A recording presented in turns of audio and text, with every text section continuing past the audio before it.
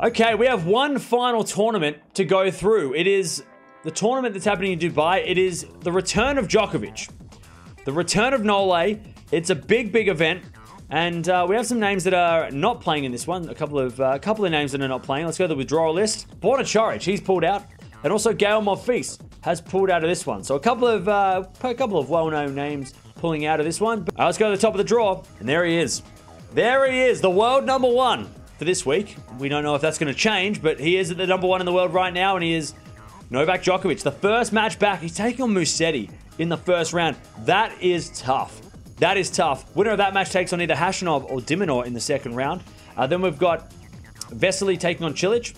Winner of that match takes on either Rinderknech or the number 8 seed Bautista Agut in the second round. So this is not an easy draw for Nole. I think he can win a few matches, but I don't think he's going to demolish everybody. But then again, it's Novak and he's coming back hungry, so maybe he can. Second part of the draw, we've got the number 3 seed, Auger-Aliassime, taking on Basilashvili, two guys who last week made finals of events. Winner of that match takes on either Struff or Berenkis in the second round. Then we've got Goffin taking on Daniel. Winner of that match takes on either Fucsovics or the number 6 seed Shapo in the second round. Now, Shapo hasn't been great since the Australian Open, but I feel like this is an event that he could really thrive. If he can get through his first round, I think Shapo could make a quarterfinal and, you know, maybe take on FAA. I think this is a good opportunity for Shapo. Can he take it, though? That's always the question, right? Bottom half of the draw now, we've got Hurkacz, number 5 seed, taking on Bublik. Winner of that match takes on either Van der Zandschulp or Harris in the second round.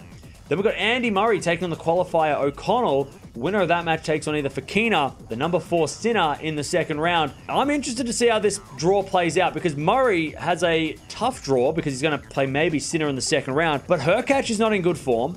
Harris made the final here last year, so maybe he's one to watch. Bublik won a tournament 2 weeks ago. Maybe he's one to watch. Sinner just had a coaching change.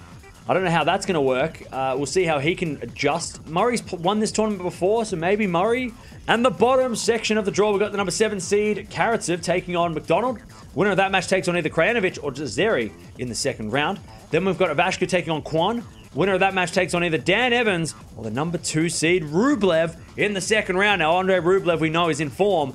He won a tournament yesterday in Marseille, so he's going to have to fly over to Dubai. Karatsev is the defending champion, so we'll keep an eye on him this week as the number 7 seed. It's not a terrible draw for Rublev. Is he going to be feeling okay, though, after, you know, playing a lot of tennis last week? Is he going to be able to play, you know, for another week and another tough week of tennis too? It's not going to be easy for him. We'll see. I think the bottom half of the draw is where the winner comes from.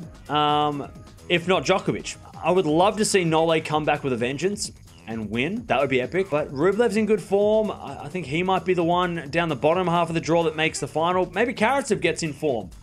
Shapo, I wanna believe in Shapo.